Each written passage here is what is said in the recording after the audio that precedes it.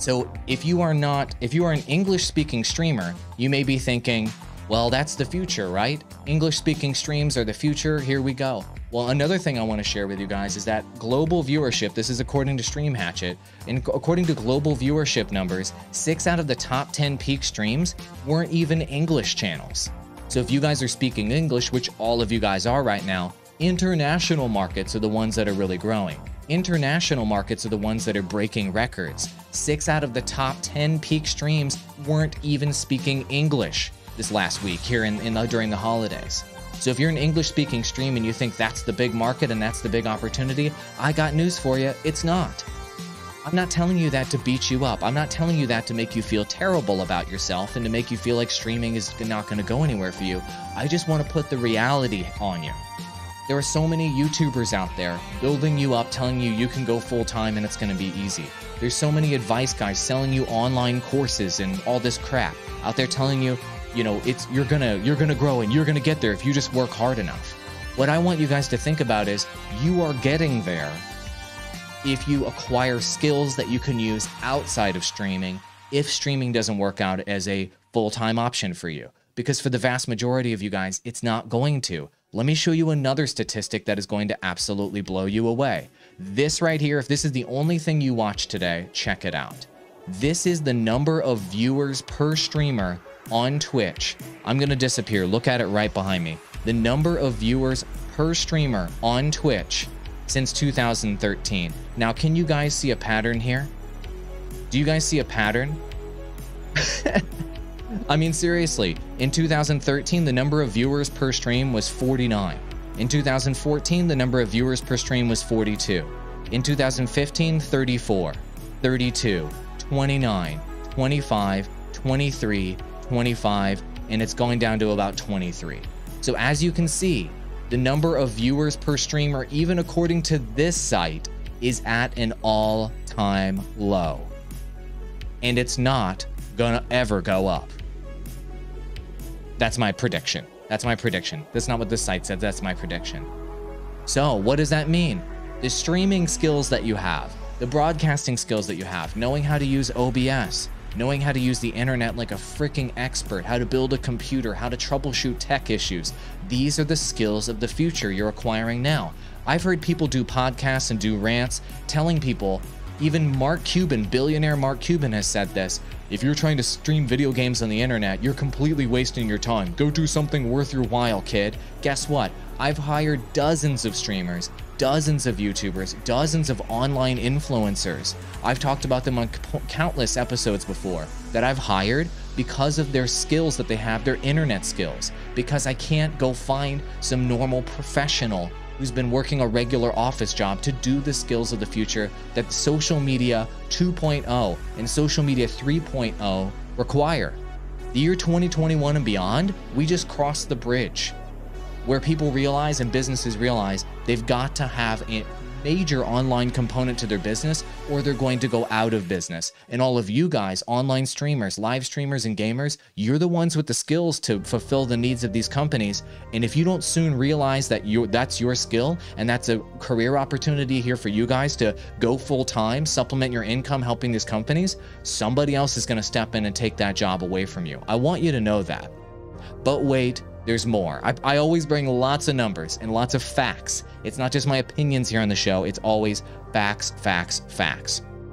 So here's another one for you I've never shown to you on the show. So behind me is a chart. It's hard to read, I know, because there's lots of numbers. This is from Solinome, and this is the viewer distribution of the top channels on Twitch versus everyone else, okay?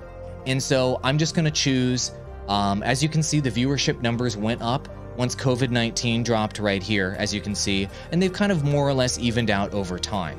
But I wanted to show you in the last month how disproportionate the viewership is at the top of Twitch versus everyone else to further illustrate what the actual prospects are of you just getting viewers in general and any streamer getting viewers in general. Let me disappear. So right here, let me just grab a random day here. This is the most recent day, January 4th. Here we go. These numbers are really tiny. Let me see if I can zoom in. I can't zoom in anymore. I'll just read you the number. Are you ready? The top 5 channels on Twitch right here on this day got 421,000 viewers. the bottom 2,000, no, I'm sorry, channels 2,500 through 5,000. So these aren't even the bottom channels. These are still the top 1% of Twitch. The 2,500 through 5,000 channels only got 198,000. So let me just recap that for you and make it real simple. The top 5 channels on Twitch, 5, got more than double the viewership of 2,500 through 5,000 of thousands of channels that are in the top 1% of Twitch. So even if you're in the top 1% of Twitch, you still get half the viewership spread amongst thousands of streamers as the top 5 channels on Twitch. That's how top heavy this market is. You guys hear Bernie Sanders in American politics talking about the top 1%. Well, the top 1% of the top 1% of Twitch in streaming and of influencers are getting the vast majority of audiences, disproportionate amounts of the audiences, making it even more difficult for you guys to break through. So, does that make sense to you guys? So it's not only just being in the top 1% of Twitch, it's being in the top 1% of the top 1% of Twitch. That's where the viewership is. That's where it's weighted in your favor. So if you think you can break through 10 million streamers to get there, go for it. I will be here to help you with my Digital Drop podcast. I will be here to help you with my coaching services at awalldigital.com. If you guys are interested in booking me for one-on-one coaching services, you guys can do that. I just got off a call today with a fantastic channel that's got hundreds of thousands of subscribers. They're looking to break through in the anime niche. I've been working with them for years. If you guys want to book me for coaching, you can. Go to my website and you can do that. If you want to chase that dream, I'm here to support you. I just want you to know that when you do, you have to do something different now, because everything is weighted so much against you when it comes to numbers. But how do you break through in 2021 and beyond? How do you actually break through, given how massively competitive it is? Note it as this chart indicates, the viewer to channel ratio is going down. Given how massively competitive it is, how do you break through in this market? And the answer is doing something very, very, very unique that's different than everyone else. And I've got a stream pulled up here called Code Miko in the background. She's live right now. This is an example of what the future of streaming looks like. Code Miko is this clown character right here. She's streaming to 9,000 people on Twitch right now, and she's interviewing this other streamer here in this virtual set. She's a VTuber. And the clown character that's popping up on stream is her. And she's a completely computer-generated VTuber, virtual YouTuber, and she has created this entire live stream using Unreal Engine.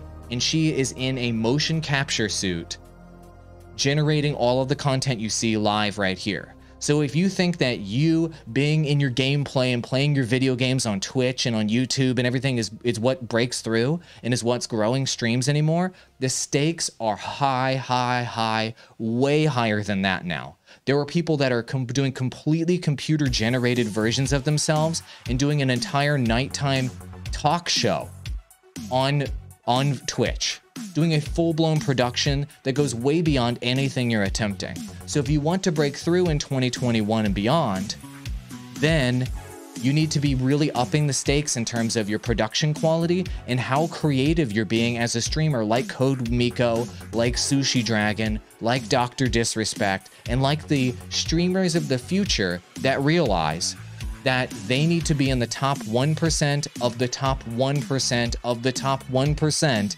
in order to actually make it as a streamer. So basing your happiness off of streaming comes down to this question, chat. It comes down to this question, live viewers.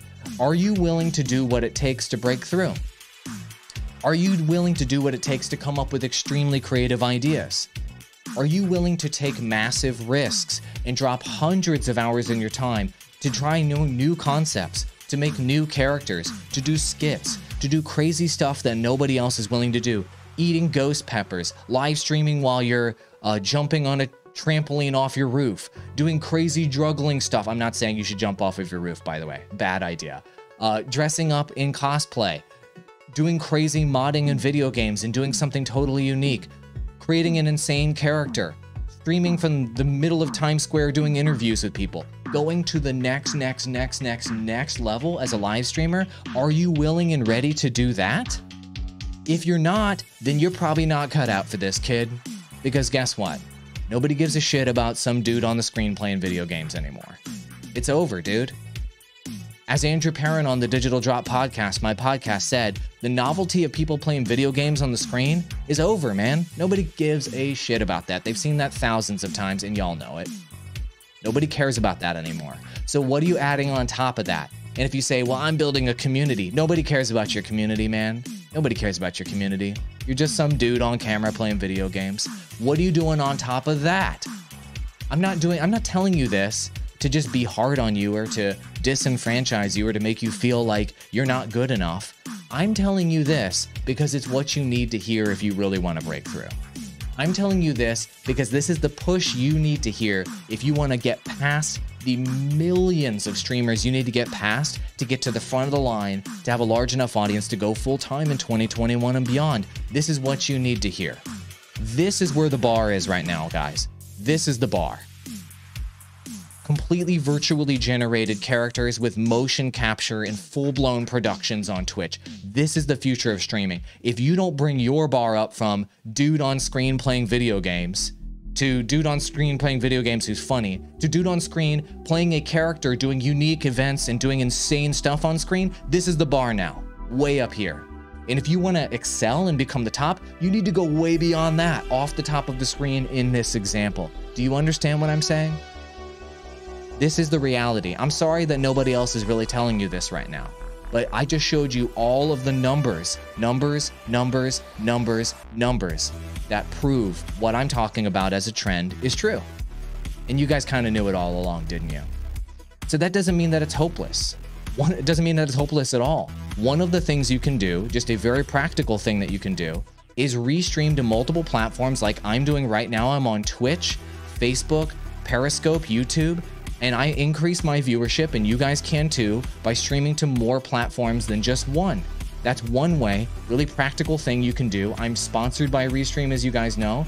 It's a practical thing that you guys can do right now if you want to grow as a streamer. So I'm going to post in chat right now my Restream affiliate link and also the discount code if you guys want to pick that up. Restream is a great way to grow your audience faster. But also, you need to be adding unique value like Code Miko is on their streams. You need to be thinking about what that unique value is. What is it going to be? What is your unique value going to be? The title of your streams, the thumbnails of your streams, those are good. But what's your unique value beyond that? What is the insane, killer, amazing topic that is so compelling that people have to come back and have to click on it? It can't just be clickbait titles. It can't just be great thumbnails. It's got to be something more. All right? And if you guys aren't willing to do all of that, or if you do and you never quite make it, it's okay. Really quick, we are giving away $1,100 in gaming creator gear for free.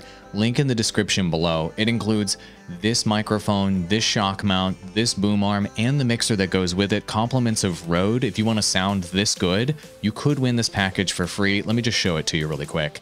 This is the package here. It includes the Rodecaster Pro mixer and TubeBuddy, our friends, threw in a legend license of TubeBuddy if you're looking to step up your YouTube channel management game, and our friends over at Restream threw in a license for Restream if you want to stream to multiple platforms and grow through live streaming faster. All of this for free. Enter to win the sweepstakes in the link in the description below. Best of luck to you. I hope you win. Good luck, gaming creators.